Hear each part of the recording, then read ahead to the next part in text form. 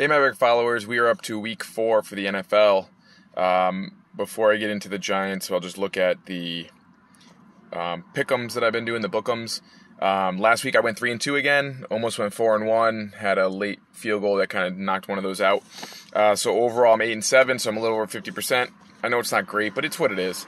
We're going to do the book'ems first. So I'm going to take the Giants. I don't know why. Other than the fact they're getting 7.5 in New Orleans, I know that there's going to be a crazy fan base because they have no fans since 2019. But the Giants, for all that for all the mistakes they make and all the missed opportunities that they have, they've been within a score the last 2 weeks, right? We lost on 2 last-minute field goals. So 7.5 points is two scores. So I'm going with just the stats there. I'm going to take the Giants getting 7.5 in New Orleans. I'm also taking Detroit getting 3 at Chicago. Detroit is kind of like the Giants. They're just not as good, but they had opportunities to win 2 weeks in a row and got beat on a record-breaking field goal that banked off the field goal post. So I think that they can challenge. And Justin Fields, while didn't have a great game last game, I'm sure he'll have a bounce back a little bit today. I still think that Detroit can keep it within 3. I'm taking Green Bay home, given 7 to Pitt. Roethlisberger is not the same Roethlisberger as old, and I don't trust them. Claypool's out as well, so he's losing a couple of his targets to throw to. Juju doesn't have the step that he has before, and Green Bay is going to be all over them. So I think Green Bay is going to handily take out Pitt. I'm taking in the TB versus NE game, Tampa Bay versus New England. I'm going to take Tom Brady and those Bucks to give 6.5 to the Patriots. I think it's going to be I think people are overhyping the game. Belichick especially doesn't care. Let's be honest, he doesn't. He's just going to try to win a game. He's going to try to take away Tom Brady's weapons, but Tom Brady has too many weapons, so he won't be able to do that. And Tom Brady's smart enough to know where to go. So Tampa Bay wins that one by 7 or more. And the last one I'm going to take is I'll take the Las Vegas Raiders getting 3.5 at the Chargers. The Chargers are for real. They are. But so is Las Vegas. They're playing strong. They're playing good. And they played up to the challenges of the other teams. I think they'll do the same here. So we're taking the Giants getting 7.5. Detroit getting 3. Green Bay giving 7. Tampa Bay giving 6.5. And Las Vegas getting 3.5. Those are my book'em picks for week 4. Hopefully I go 4-1. I want to jump ahead here and really be above the 50% that I'm at, but that's where we're at. Okay, let's segue to the Giants. The 7 things of grief, whatever that is, depression I had, acceptance I had. I don't know where I'm at now, but here's what I know. When I take a step back and I look at it and realize that we should be 2-1, we should. The mistakes we made, and then the defense just letting both those last 2 teams just go down the field with the last minute of the game to get a field goal. I don't know if Patrick Graham is really unlocking the potential of the defense. I feel like last year we did a lot more pressures, and this year he's doing a lot more pushing for. Leonard Williams is not getting the push that he got last year.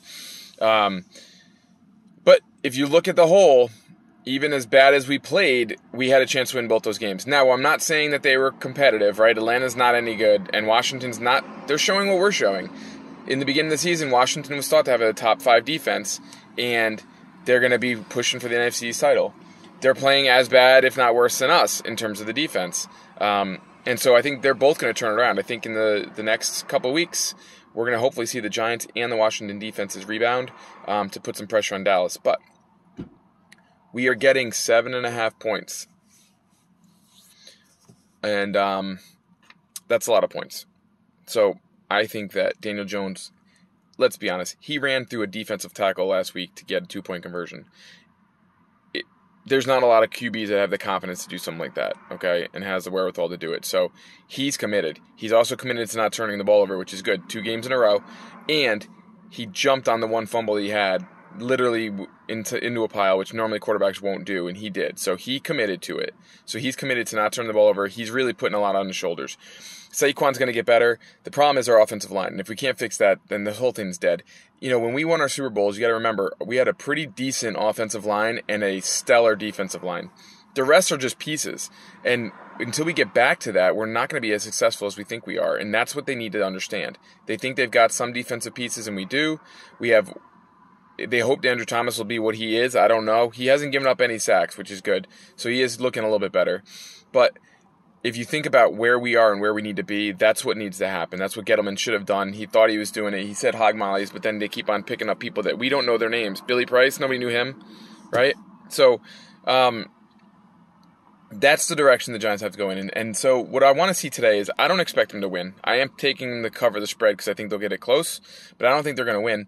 And I don't see a win until the bye week, which means we don't lose. When we get to the bye week, we just don't lose. We don't win, but we don't lose. They have a tough schedule going the rest of the way. We had to get a couple of those early ones. We didn't get them. So long story short, what I want to look for today is Daniel Jones to not turn the ball over again. Okay, we want to see defensive pressures. We need at least 3 sacks on Jameis. If you put pressure on Jameis Winston, guess what he does? He throws interceptions. Okay, last week we had Dory Jackson had a pick in the end zone. He dropped it. I don't think that's going to happen this week. I think we'll get a pick, and that'll make a difference. But defensively, we need to see improvement, right? Saquon needs to get at least 80 rushing yards today. He's getting closer and closer.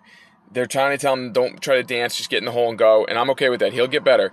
He's going to get more, confidence in his running, and we'll be good. He just needs a hole. We'll go. Receiving-wise, they're talking about getting our first-round pick, Toney, more involved, Kadarius Toney. And I haven't seen a burst from him yet. I haven't. So if he's got one, maybe he can teach us and show us. But if he doesn't, they're going to make plays for him today. They're going to throw him the ball and see what he can do in space. If he can dance, I'm good. If he's like an Odell type of dancer when he can make moves and break tackles, let's go. So, long story short, Daniel Jones, no turnovers. Saquon Barkley, 80 yards receiving. Defense, getting 3 sacks or hopefully a pressure, maybe a turnover. And then Kadarius Toney.